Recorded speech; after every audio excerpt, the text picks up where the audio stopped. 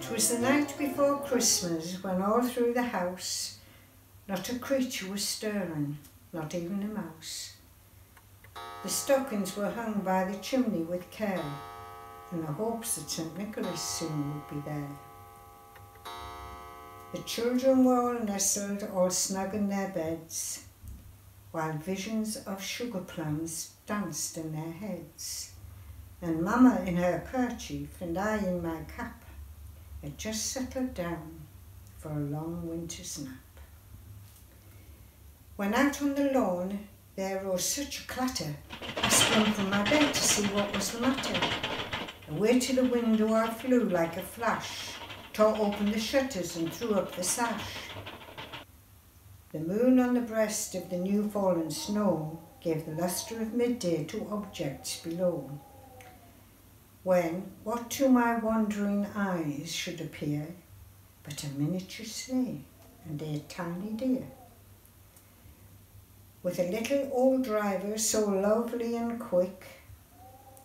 I knew in a moment it must be St. Nick. More rapid than eagles his coursers they came, and he whistled and shouted and called them by name. Now Dasher, now Dancer, now Prancer and Vixen, on Comet and Cupid, on Dunder and Blixen, to the top of the porch, to the top of the wall. Now dash away, dash away, dash away all.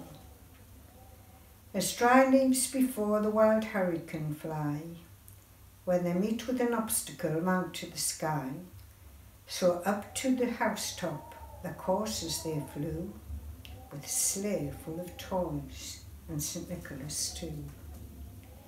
And then in the twinkling I heard on the roof the prancing and pawing of each little hoof.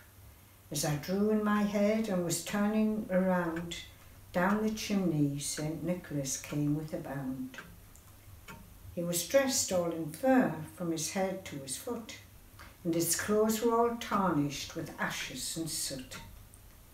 A bundle of toys was flung on his back, and he looked like a peddler just opening his pack. His eyes, they came twinkling, his dimples how merry. His cheeks were like roses, his nose like a cherry. His droll little mouth was drawn up like a bow, and the beard of his chin was as white as the snow. The stump of a pipe he held tight in his teeth, and the smoke it encircled his head like a wreath. He had a broad face and his round belly, that shook when he laughed like a bowl full of jelly. He was chubby and plump, a right jolly old elf, and I laughed when I saw him in spite of myself. A wink of his eye and a twist of his head soon gave me to know I had nothing to dread. He spoke not a word, but went straight to his work, and filled all the stockings, then turned with a jerk, and laying his finger aside of his nose, and giving a nod up the chimney he rose. He sprung to his sleigh, and his tame gave a whistle, and away they all flew, like the down of a thistle. But I heard him exclaim, ere he drove out of sight, Happy Christmas to all, and to all a good night. Christmas.